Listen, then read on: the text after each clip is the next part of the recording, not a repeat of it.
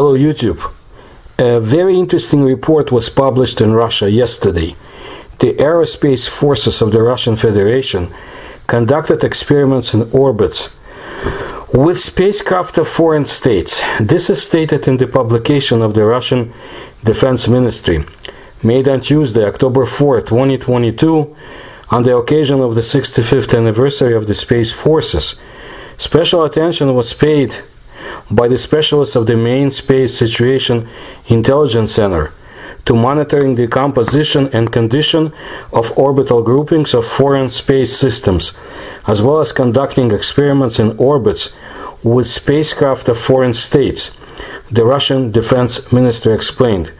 The report notes that this year more than 150 launches of foreign and domestic ballistic missiles and space missiles were defected by the on-duty means of the Russian Missile Attack Warning System, specialized means of space control and missiles defense systems.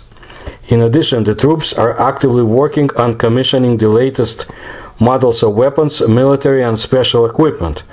Voronezh new generation radar stations are on combat duty in Leningrad, Kaliningrad, Irkutsk, Orenburg regions, Altai, Krasnodar and Krasnoyarsk territories.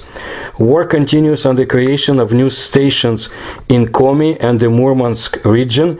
So the Ministry of Defense recalled why the Day of Space Troops is celebrated on October 4th. On this day in 1957, the first artificial Earth satellite was successfully launched from the Baikonur Cosmodrome or space port. According to the ministry, currently the Space Forces have become part of the Russian Aerospace Forces. This branch of the army participates in what the Russians call the special operation in Ukraine and what the Ukrainians call war.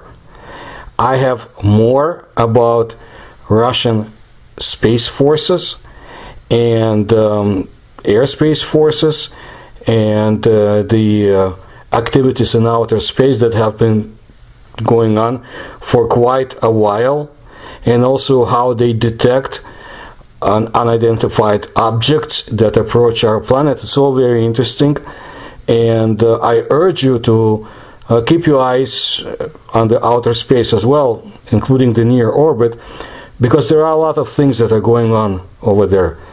And of course I'll cover as much as I can based on the open sources, of course. So thank you for your attention to my work. If you can support my research, you will find the links in the description to this video. And please like my video and subscribe to my channel, and please tell others. Thank you.